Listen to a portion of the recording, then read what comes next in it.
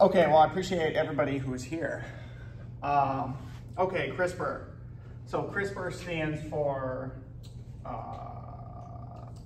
clustered, regularly interspaced, palindromic repeats. Is that somebody trying to get in? No, okay. So originally when CRISPR was discovered, let me draw kind of like what this genetic structure kind of looked like. Let's see.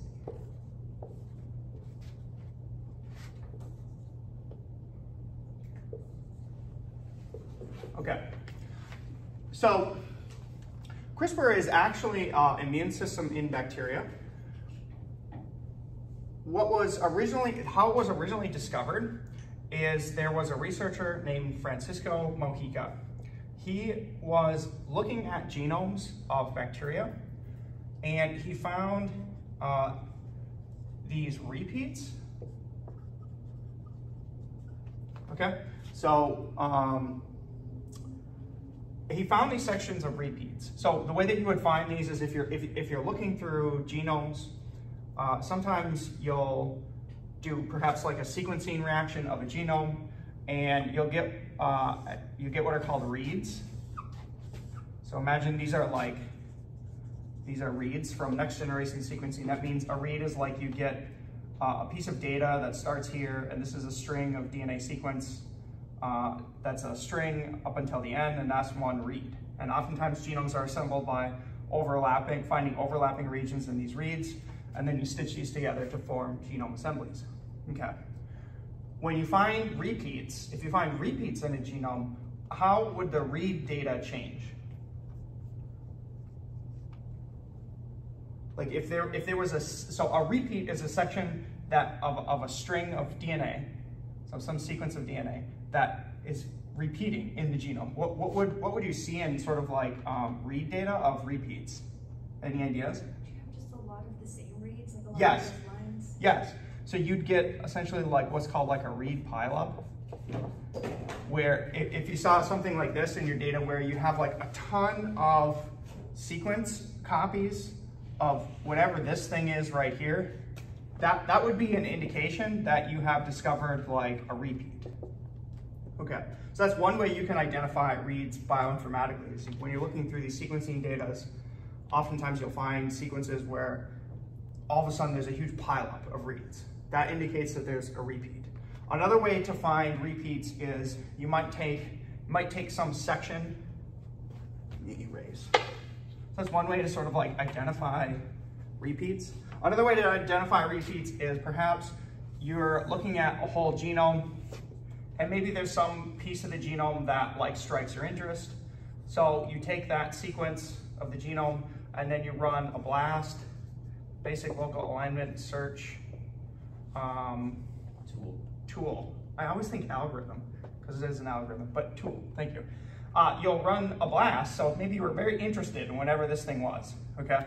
And you run a BLAST against some particular organism X. And if you get alignments for like 100 hits within that organism, that would indicate that that is a repeat sequence, right? So these are just kind of different ways that you can detect repeats. So there was this researcher who was studying these repeats in bacterial genomes, and he started to get really interested in these repeats that he found, okay? And when he would look in between these repeats,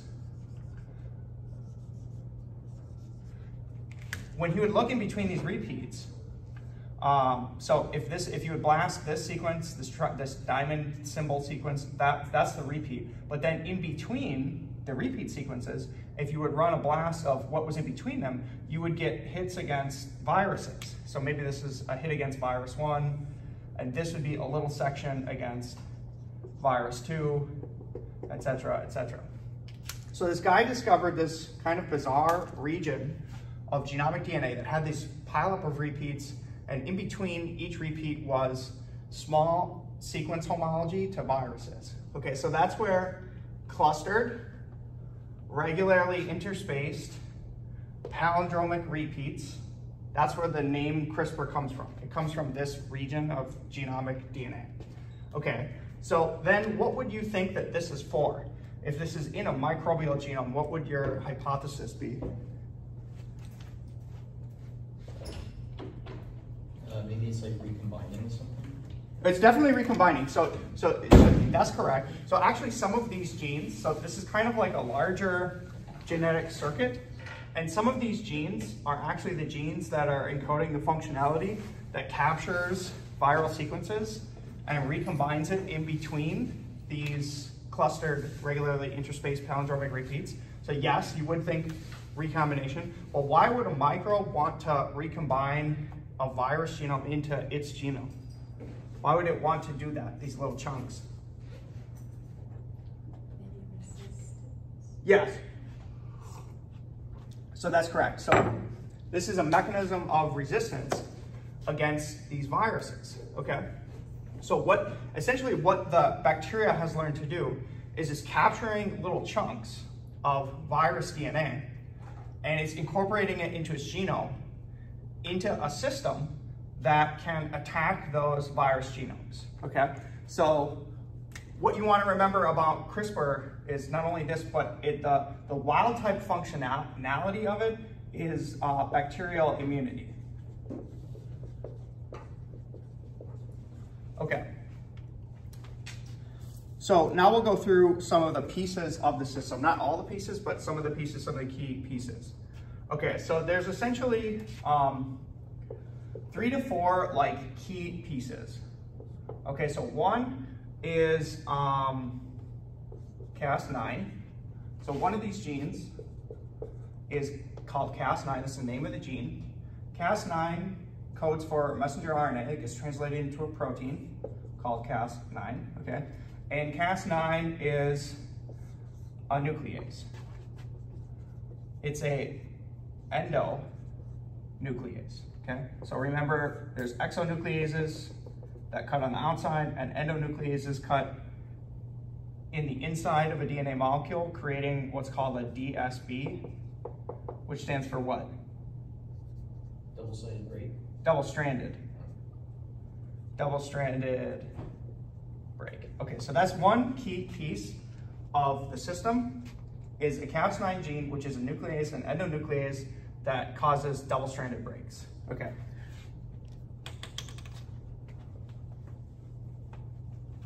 So a second key piece of the system is what's called the tracer RNA. Okay. So the tracer RNA, if you have the Cas9 nuclease, the Cas9 nuclease can be sent to a specific spot where to cut.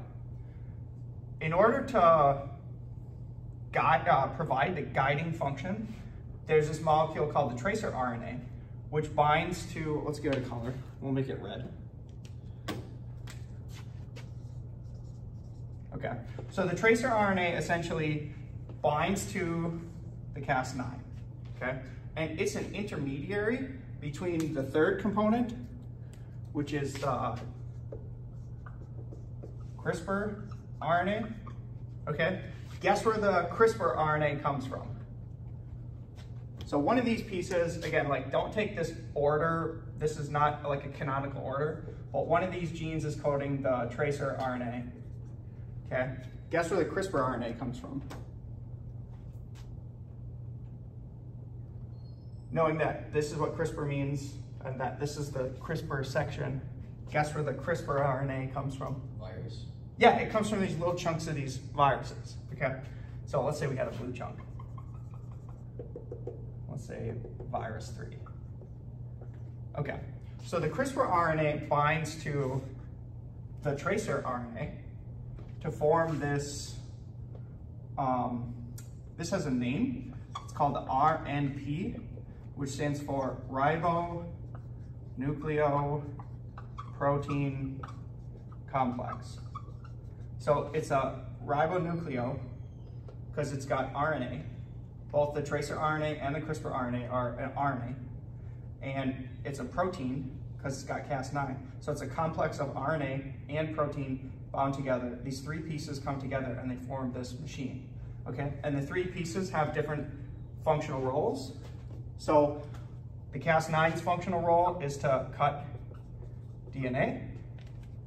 The tracer RNA's role is to bind the Cas9 to the CRISPR RNA. So it's the intermediary. And then the CRISPR RNA, its function is to essentially be a guide telling where the nuclease should cut. And because this is RNA, which is typically how many strands? One stranded. So there's exposed hydrogen bonds, okay, that are looking for something to bind to anneal to, and they're gonna find a sequence to bind to that they match with. So kind of similar to like fish in that you have probes in fish, nucleic acid probes that intercalate and find a spot. That's similar to what's happening with the guide RNA. Essentially, like the Cas9 is kind of like coming onto the DNA, and wherever the guide is recognizing a spot that matches, that's where it will cut. So according to this, what would get cut by this system with this guide, with this CRISPR RNA? Which virus? Number 1, 2, or 3? 3. Yes. So you can see how this is a very adaptable immunity system where anytime you get infected, the bacteria gets infected with a new virus, this system can capture little sequences of that virus genome. It can incorporate it through recombinations in between these clustered repeats. And some of these repeats get transcribed as CRISPR RNA. And so if this virus, the virus 3 that had a longer genome, if that virus ever tried to reinfect this cell, it could be targeted by this nuclease and its genome would just be chopped up. So it's a protection mechanism against the virus. Okay, does that make sense? This is the basic CRISPR system. And all three of those molecules together were called what? The RNP, ribonucleoprotein complex. Yes, good question. Okay, so so this is the wild type system. And the person, lots of people have worked on this over the years and kind of characterized the system, but one of the people who won the Nobel Prize for sort of originally characterizing and learning how to originally engineer the system was Jennifer Doudna, and another person named Charpentier. So, okay, knowing this, how might you engineer this to cut any sequence you want? What piece would you need to change? The guide. Yes. Well, okay, so yeah, so the guide, but use the actual term, CRISPR RNA. the CRISPR RNA, because guide RNA actually means something very specific, which we're just about to define. So in order to engineer this, to use it as a biotechnological tool, you have to modify or change the CRISPR RNA. So some of the original early work discovered that you can make your own guides. You can make your own CRISPR RNA. You can put like your favorite gene X sequence. So if you put a sequence for gene X into the CRISPR RNA, then what it's going to cut is it's going to find your gene X sequence and it's going to cut that and induce a double-stranded break, okay? And then some of the early engineering figured out that there isn't, if you're engineering this as a biotechnological tool, there isn't really a benefit to having these two components separate. So they created what's called the guide RNA,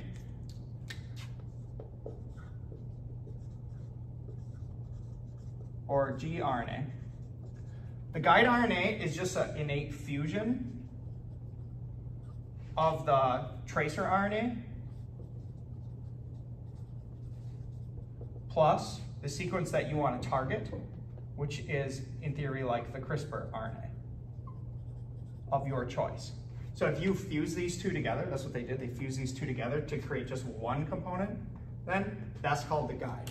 So I guess the more proper way to draw this, if it's being used as like the tool in biotech, is just a two-component system where you have the guide RNA, which is still doing the exact same thing as the tracer RNA plus the CRISPR RNA because it's fused, and then the Cas9. So the biotech's usages of this have reduced the complexity of the system to make it just two components, but it's still essentially like the same thing. Does that make sense? Okay, that's okay. Okay. So what do you do with this? Let's clear up some space.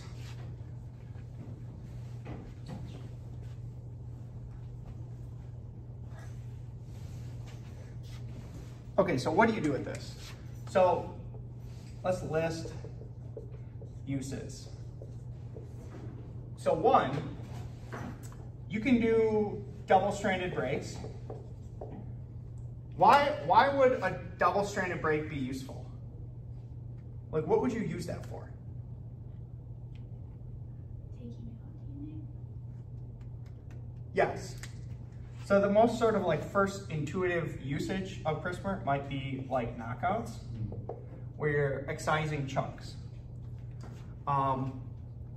Okay, before we go into more uses, let's go through now what happens when you actually get a double-stranded break.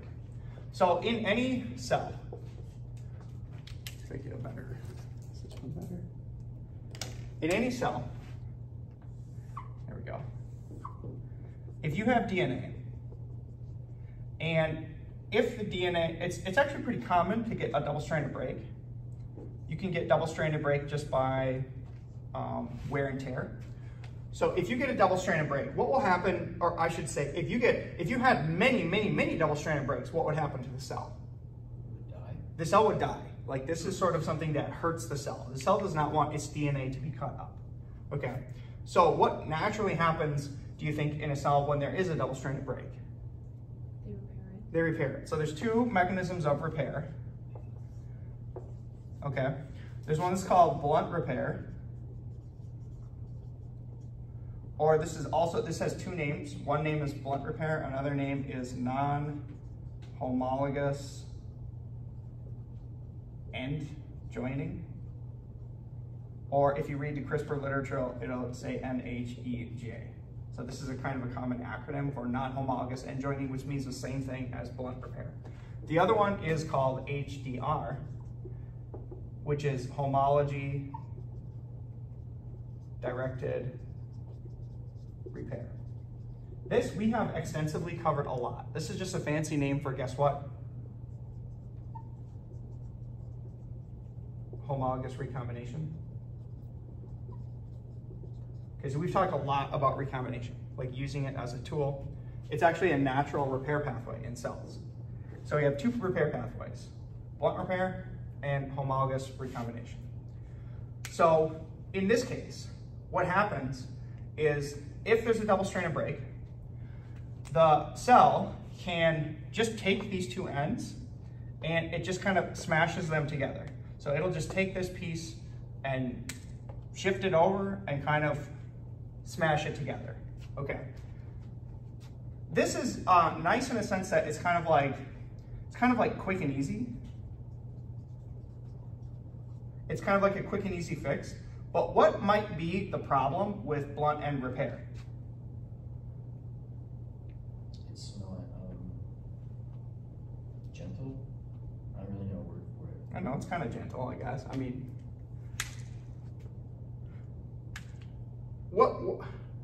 what's the conundrum that the cell faces? Is anytime a cell, a cell can't think, but it's programmed sort of to think. And so if a cell encounters the stimulus of a double-stranded break, what is the conundrum right here at this spot? What does the cell like not know about this break? If they're attaching to what it actually broke off from instead of another random broken piece. Yeah, you don't really know you don't know, if you see a double-stranded break, you don't know how much information was lost, and you don't know if these two pieces should actually just go together. Because there's another double-stranded break, like if you had two double-stranded breaks, something like this, and you lost that little chunk, and then you did blunt end repair, now you've created a frame shift that will destroy whatever that sequence was. So this is the conundrum that the cell sort of like doesn't quite understand every time it encounters a double-stranded break, is it doesn't quite know if blunt end repair is really like the correct way to fix it. So blunt end repair is kind of like a quick and easy way that like it'll get the DNA back together, but the result of that might be something real bad. You might have like a mutation, you might have a deletion, you might have a frame shift mutation. Real bad things can happen after blunt repair. So there is another repair pathway, homology-directed repair, okay, which is kind of like the, you might say this is the more, I guess maybe like the more high fidelity repair. It's more accurate. And why is it more accurate?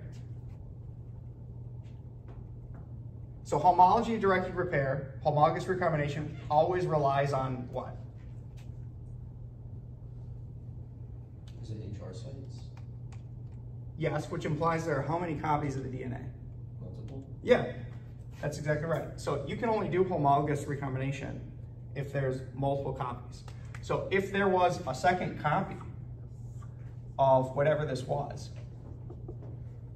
then homology-directed repair would be by far the superior method to repair, because the cell would kind of look up here and it would say, well, this is an exact copy, so I know I can repair based off this with homologous recombination. And so then you would get your like holiday junction, they would intercalate, and then you get repair, which essentially just recorrects what it was originally.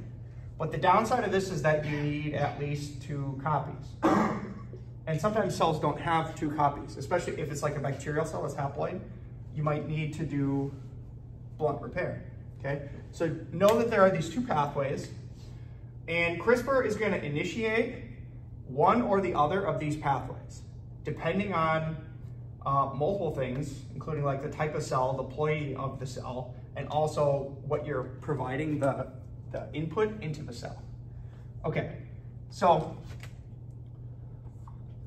now let's talk about these uses. So a knockout. So let's say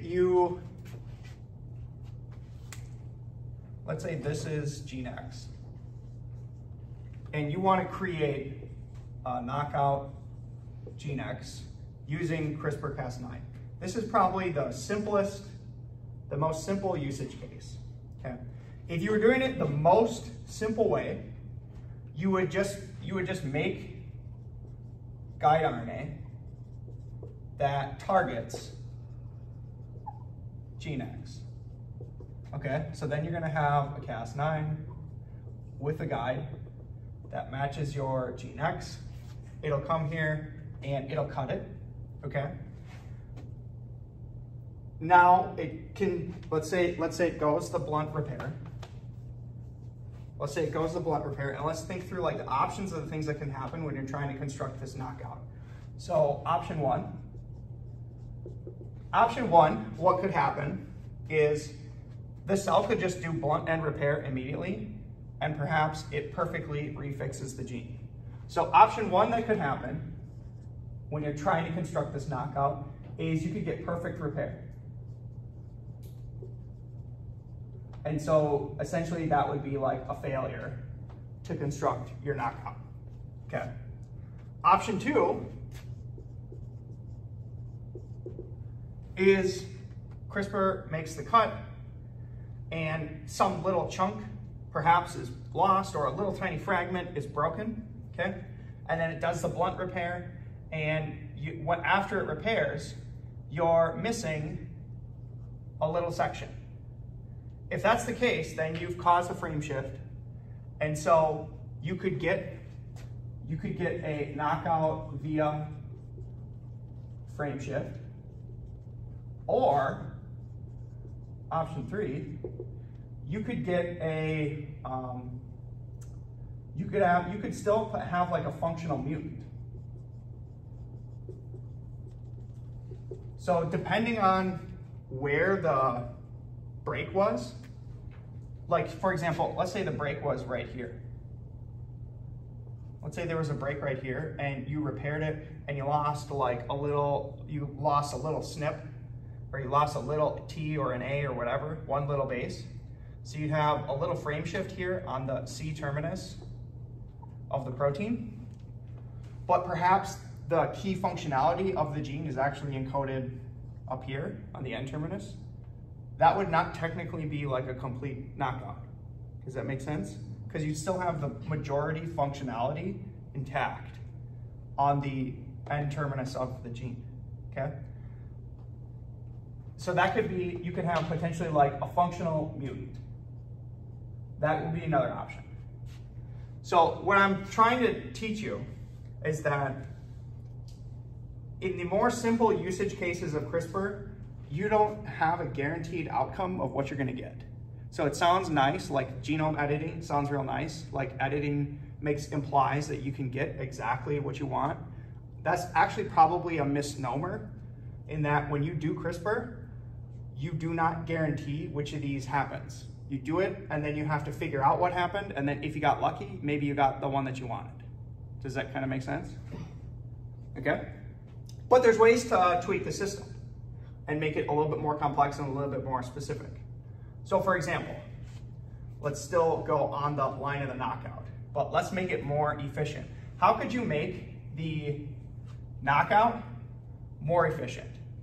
So we want to do, let's say we want to do a complete knockout. Like we want to get rid of the entire ORF. How would we do that? Take away the thymine. So you're saying make the guide RNA target the start codon. So you could strategically target like key regions. That'd be good.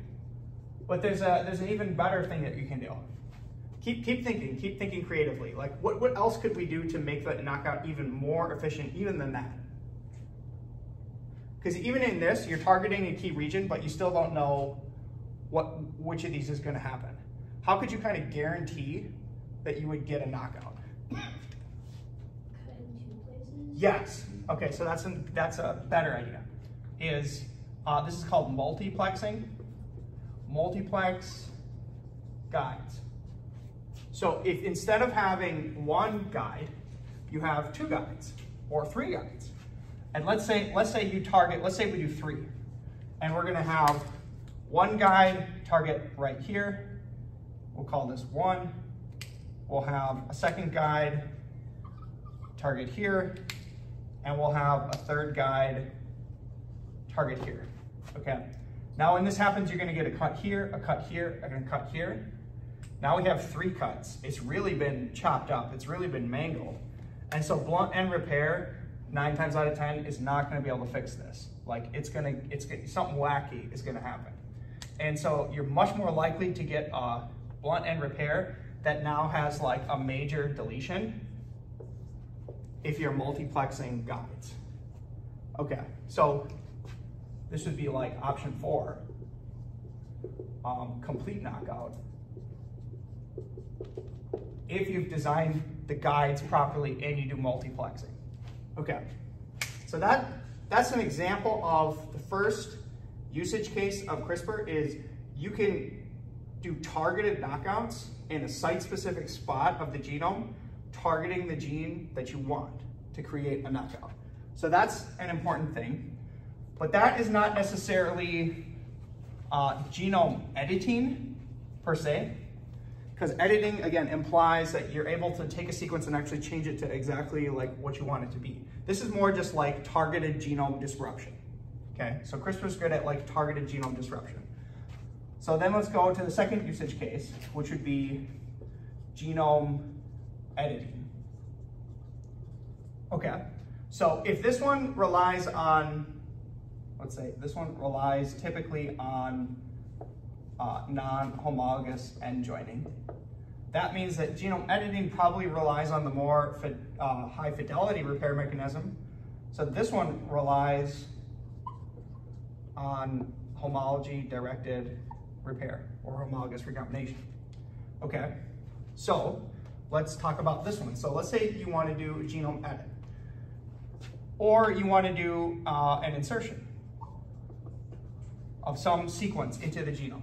So here's a unique method where if you have a chromosome and you have gene X on that chromosome, you can actually target and do an insertion via CRISPR genome editing if you can force homology-directed repair.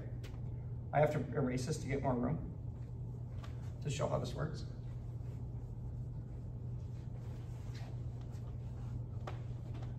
Okay, so let's think through what we need to happen. Okay, so 1, we need the Cas9. 2, we need a guide RNA that targets gene X.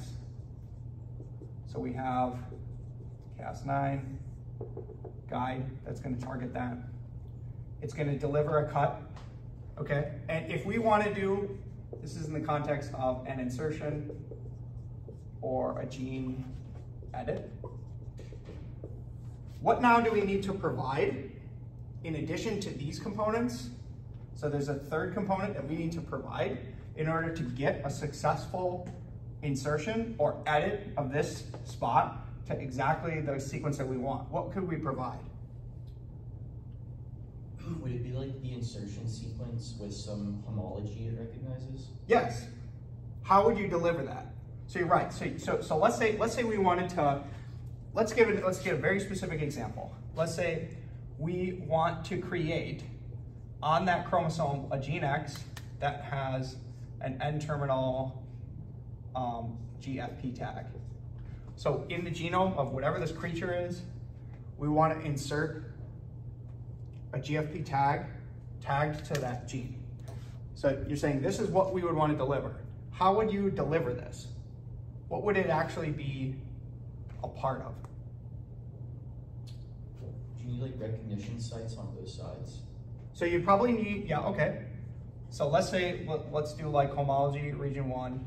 Gene X, the whole gene X is probably like homology region 2. So we have homology here, we have homology here. This would come from here, okay? So we got that. How do we deliver this into the cell? Like what's the term of the actual thing that I'm delivering into the cell? In addition to the Cas9 and the guide RNA. To get homology-directed repair requires that you have how many copies of this thing? Multiple copies. How do you get multiple copies of a genetic sequence in a cell? Do you know? Multiple copies of a sequence in a cell? Replication. Yeah, so what are things that replicate to high copy number? E. coli? Plasmids? Yes, a plasmid. So again, so all you'd have to do is you build a plasmid. You build a plasmid that is compatible with this organism, that has this sequence built in, okay?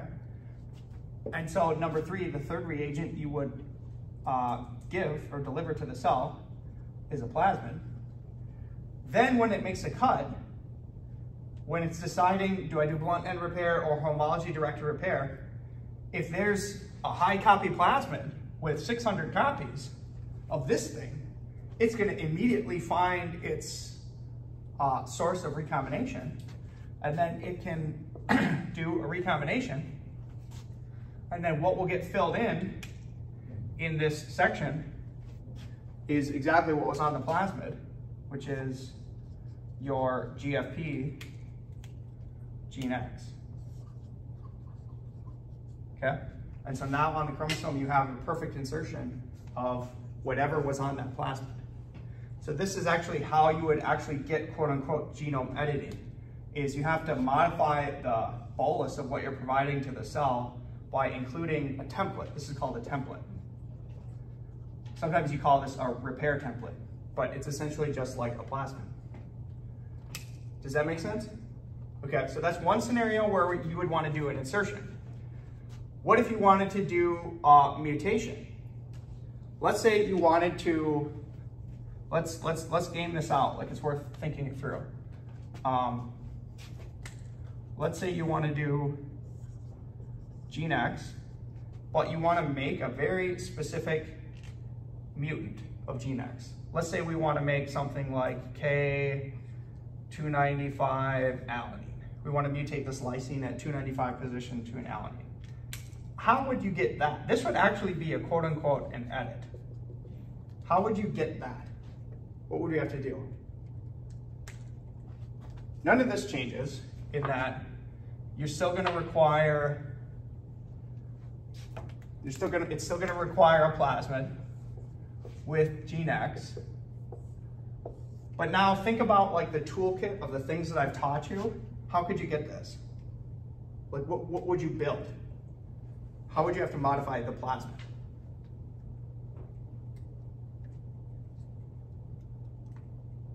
So this is the desired effect that we want to appear in the genome. So how would we modify the plasmid? Think back to the module on DNA modifications.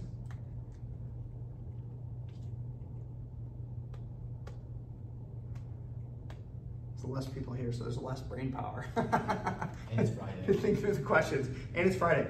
Like think through, okay, think through, one of the things that I really try to emphasize in this class, very early on, is the importance of plasmids. Because everything in biotechnology revolves around your ability to construct plasmids. And I taught you a very specific methodology that allowed you to make specific mutations on plasmids. What was that called? Site-directed mutagenesis. Yes, okay, so all you'd have to do is step one, you'd build this plasmid, and you could build this plasmid by just cloning the gene into a plasmid with standard restriction enzyme cloning. And then step two, it would be site-directed mutagenesis. So you design your primers, right? Remember, it PCRs all the way around. You select for that mutation with the DPN1, you recover it, you sequence it, and then now you have a plasmid that is K295 alanine. Okay, so you understand now how you can actually make this in the lab. You can synthesize this and make this in the lab, and then when you provide that plasmid into the cell and it does its cut, now it's going to repair off this, and then once it repairs off this, that edit will get incorporated into the genome. And then there you have it. Does that make sense? So that would be actually a pipeline of how you would actually produce an edit, quote unquote edit. Okay. Do you ever run into problems by adding those, I guess, base pairs and inserting it into the organism's genome? Does it ever throw other parts of the genome off? Yeah. Okay, so anytime you're doing a change, it's no longer wild type. Right. So it's kind of like you have no idea what's going to happen. Okay. You could kill the cell, and then in that case, you'd never recover anything. So it's like, that's my point is like, when you do CRISPR, there's a series of things that could happen. You don't know what's going to happen. So you do it, and then you have to strategically figure out actually like what happened to the genome, and you hope it worked. If you're doing an insertion with GFP, you run the risk that maybe the GFP would mess up that protein. So if it was a housekeeping gene that was required for life, then the cell might die. You might never be able to recover that. But if it was a gene that was not so important, like it'd probably be fine. If you were doing a mutation, it depends what the mutation did. You might generate a phenotype from that mutation. Does that make sense? Yes. I have a question. Question. So is targeting a gene that's on a chromosome, Yes. can you pick which chromosome, or is it always both? When you say which chromosome? So like if it's like X and Y, or if like the mom has like a faulty. So, okay, so you bring up an interesting question. There's multiple things to that question, which is site targeting and ploidy. Let's talk about both these things. So the site targeting is very easy in a sense of, yes, that's the benefit of the system. You get to choose exactly where it cuts. That's the whole reason that this system is amazing, is because you get to choose and all you have to do is tweak the guide RNA that chooses. Okay, but you bring up an interesting point about ploidy, which is depending on how you're using CRISPR. Let's say you're using CRISPR in a fly. Flies are 2N, they're diploid, just like humans. So let's say you have copy 1 and copy 2. And let's say you have gene X, allele 1, and you have gene X, allele 2. one from mom, one from dad. And you design a CRISPR system to cut gene X, okay? So when you deliver this, it's probably gonna successfully cut one of these, okay? But there's no guarantee that it will cut both. And if it does cut both, the repair will happen on both of these, and there's no guarantee that this one would end up the same as this. So you could generate different alleles based on targeting the same thing. Does that make sense? That's where CRISPR brings a little bit of complexity. So if you were gonna create a knockout, if you're trying to construct a complete knockout of gene X, that creates a problem in that, let's say you might get one knockout. You might get a complete knockout in one chromosome, but that knockout might only be heterozygous. You might have a complete full copy of the gene on the other chromosome. So if you're trying to construct something for an experiment where you need a homozygous knockout, that's going to take a little bit more genetic work to figure out if it was complete or not. So let's say you did this and you produced a heterozygous knockout.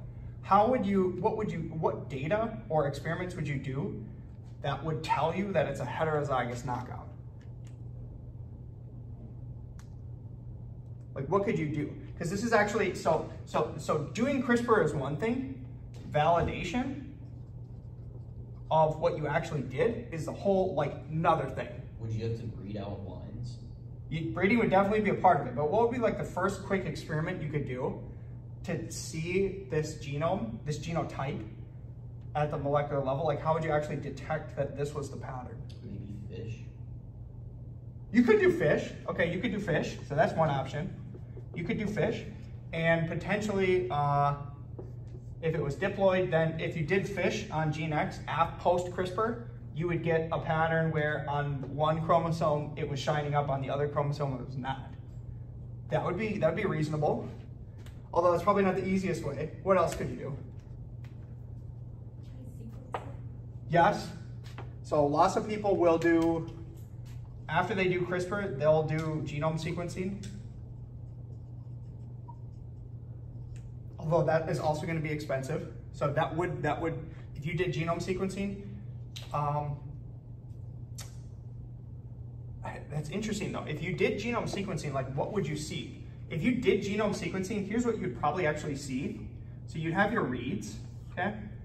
And if the organism was diploid, there would essentially be, let's say you were getting double copies of like every sequence within that genome, if it's 2N. If it was this situation, you would get one region of the genome where like there was half as much data in that spot. Yeah. Does that make sense? Like, there'd be half as many reads in that spot that would indicate that you have a heterozygous mutation. So that's how you would see that in genome sequencing.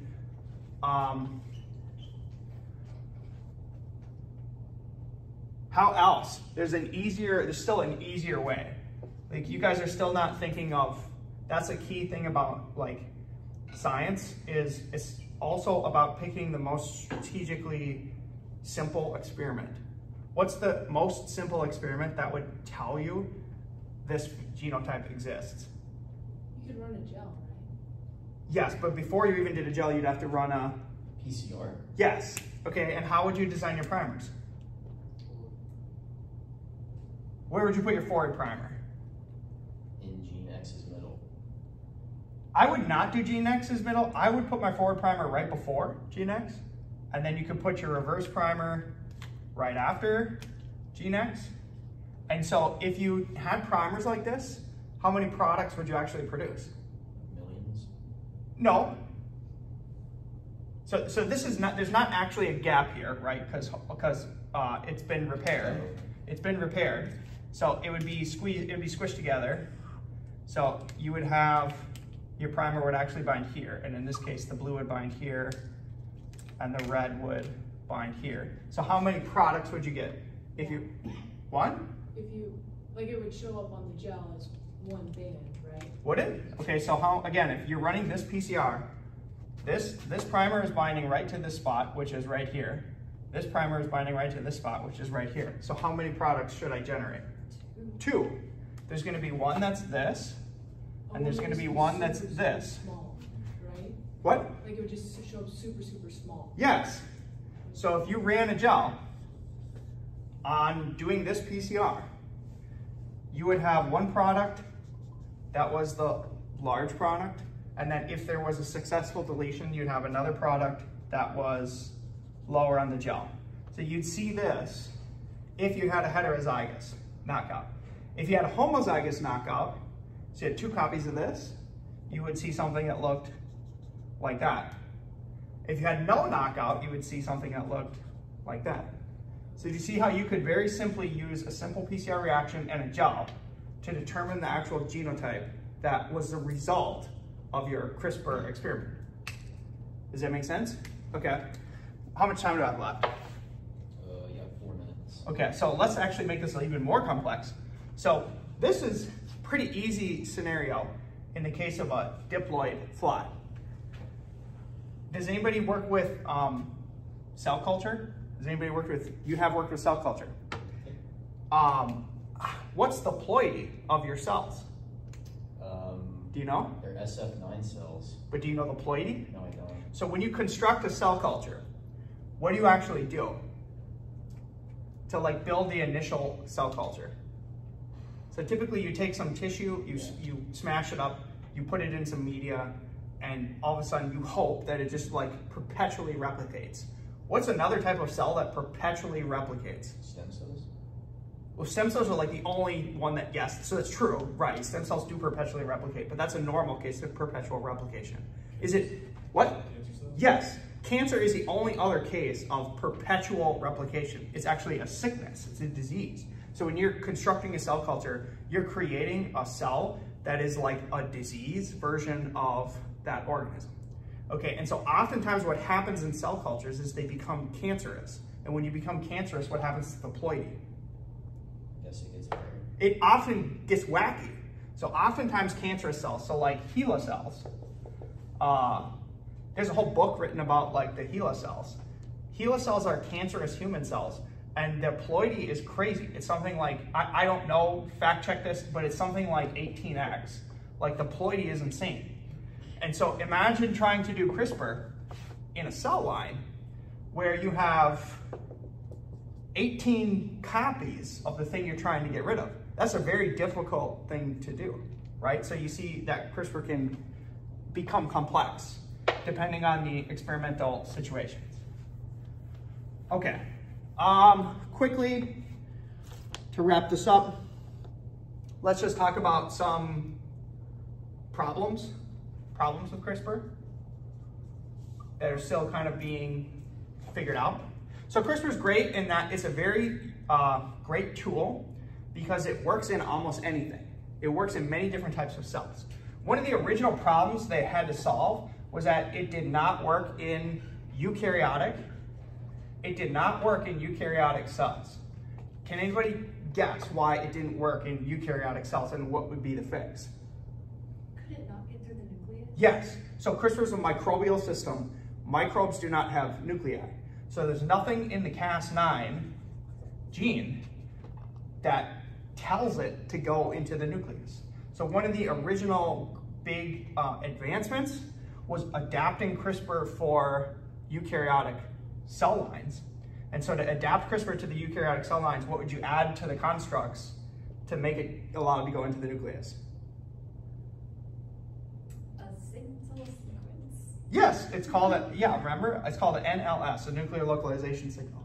So they added a N-terminal nuclear localization signal right after the start codon. And that permitted then Cas9 to go into the nucleus. So original problem was that it did not work in eukaryotic cells. The guy who solved this is Feng Zhang at the Broad Institute or Broad Institute. So he did that. That was kind of like a big thing. Other problems with the system is what's called off-target effects. What's an off-target effect?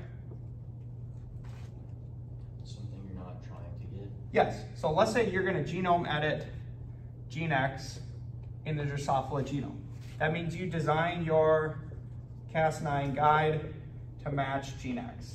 But Drosophila genome is pretty large. There's lots of sequences.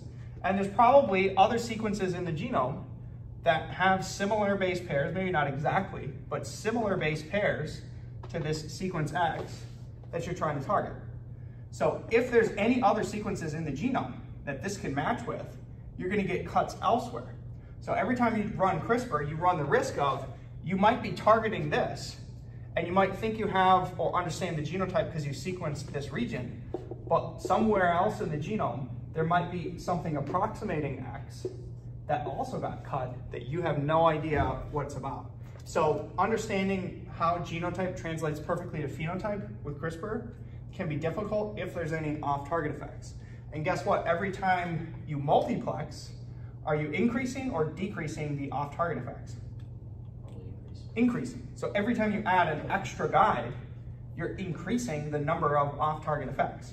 So there's bioinformatic ways you can like mitigate this, where like you check your guide RNAs to see if they're binding anywhere else, so you can mitigate this risk, but you never know.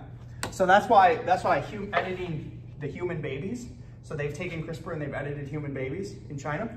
That's why that was quite controversial. That's one reason why it was controversial, is because they sequenced the spot where they edited, but the human genome is pretty vast, and you don't know what else you messed up or fiddled with in that genome unless you sequence the entire genome. So there's not a guarantee. It's not guaranteed to be perfect. You can get off-target effects. So then is the longer the length of the CRISPR RNA, the better, like the more accurate? The length of the guide is a very specified thing. So if you actually get into this and you like study the guides have certain regions, like this region can never change. And then there's a region called the PAM region, and then there's a region that you change. So like there's parts of it that you can change, and there's parts that do not change.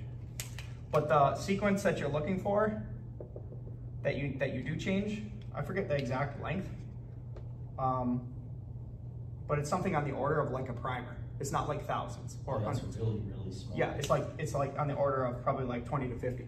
Fact check that, somebody fact check that.